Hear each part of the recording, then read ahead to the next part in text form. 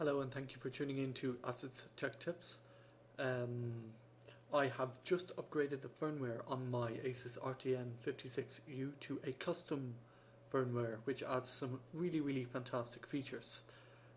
For those of you who would like to upgrade your Asus router to this firmware, I'm just going to very quickly walk you through the steps. Even though I've just finished doing this, I would like to quickly just show you step by step, point and click, what you need to do so that you have a better understanding. So the first step is to download the firmware, which you can do by going to Google, typing in Merlin's Tower,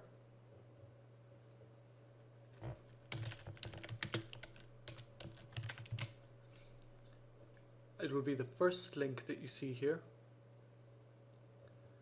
and that's what we're looking for.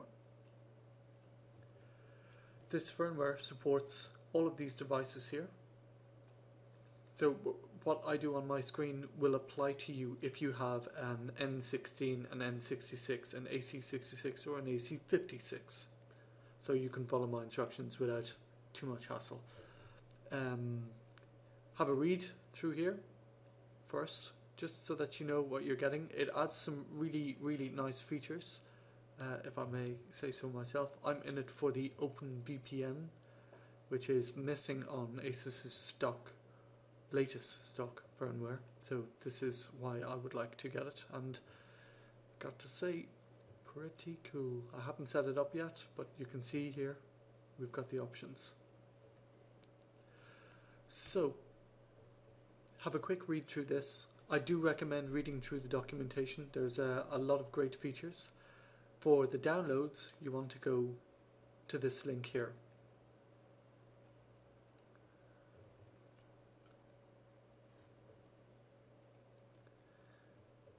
And I would recommend downloading the README and this here, all models. But you don't need to download all models, I found it a little easier just to select the two files, zip them and send them. Click on download, it'll ask you, are you sure you want to zip these two items? Yes, and it'll do it for you and present you with a link. Like this. Just hit OK and download. The next step, make a backup of your configuration. Go down to Administration, over to Restore, and choose to save your settings. Click on Save, choose a location of your choice, give it a good name or leave the name the way it is, and click on OK to do your saving.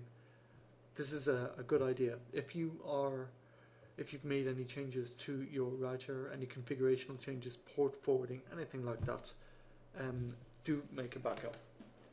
Then, once your download has finished and you have the file in question, which will look like this,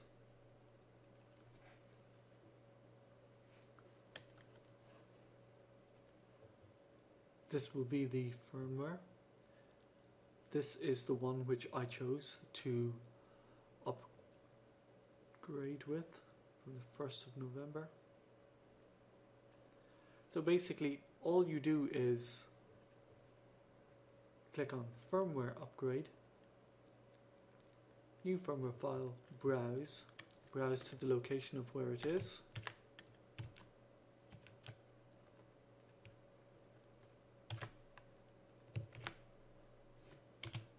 select the file, click on open, and then choose upload.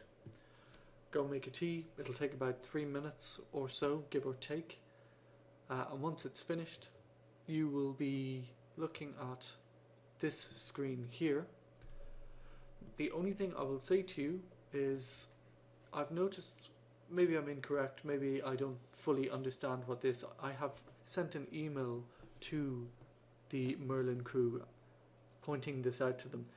My IP is 192.168.1.7.1. This here displays 192.168.1.1. It's not accurate. I don't know why it's not accurate. It could be a bug. an email's been sent, maybe it might be fixed in future. So pay no attention to that. Once you've uploaded, your settings should be similar to what they were before, but I would still anyway recommend restoring the configuration file which you just saved by going back down to administration, clicking on restore settings, choose the file that you want to upload,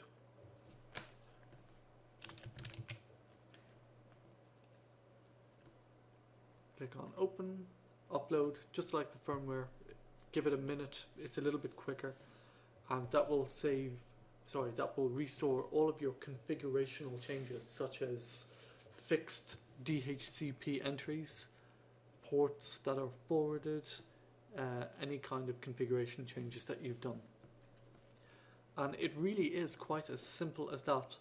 I haven't had the opportunity to look at all of the new features in this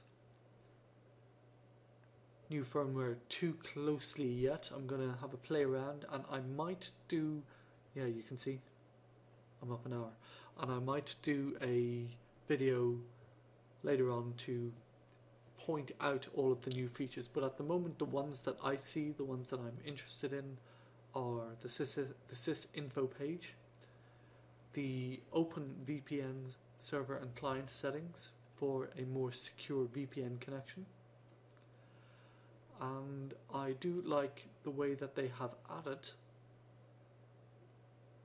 oops, I'm looking at the wrong place. Okay, here, LAN, DHCP server, scroll down, here, this is where you enter in your fixed DHCP reservations. Brilliant, by the way. You should use it if you've got a laptop or something like that, but they've added in a name section, which is really cool.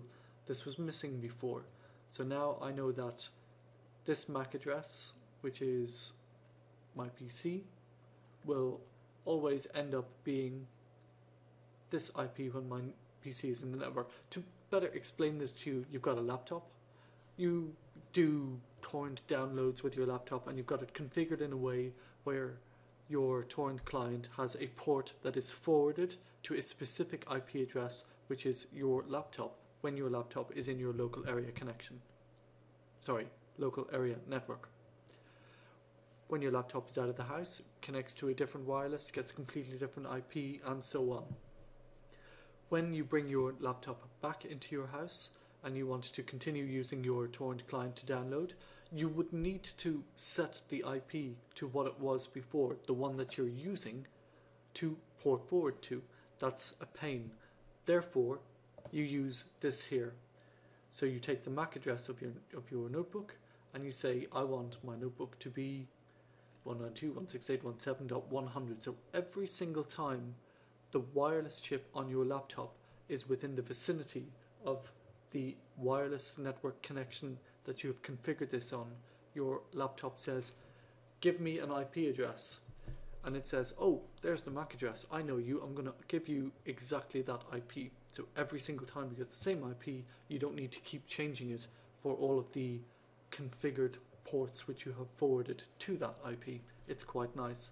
And now, because you guys don't know what any of these are, I do because I've put them in a few times, but it's a pain.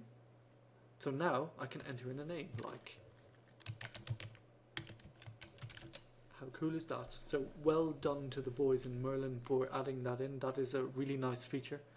I know it's not the most advanced one out there, but even sometimes the smallest little things make the biggest differences.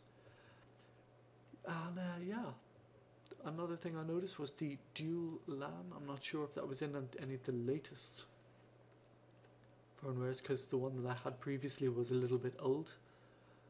But really nice job, very happy with it. I hope that they can change this little piece here. Another thing I'd like to point out to you is the documentation which they have supplied for this firmware is just brilliant, and I would recommend that you have a good read of it. Here it is here. It is a bit long, but you can jump through to the sections that you wish to. All of their change logs, everything that they have included. They've even put in some links to stuff. For instance, like the OpenVPN, it's not within their area to explain to people how to set up an OpenVPN connection. So what they've done is they've added in links to make it a little easier for you to do that. So you can link, pop, find the info. So personally, I thank you to them for that. I'm happy about that.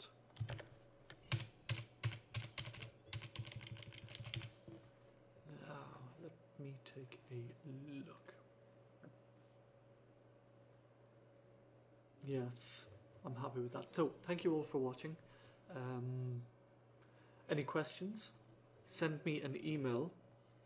If you have, if you're having difficulty doing something and you need a little bit of help, please do not hesitate to also again send me an email. I'm more than happy to help you in any way I can. For any kind of feedback, constructive if possible, please do leave your comments. I love your comments. And again, thank you for watching. Take care.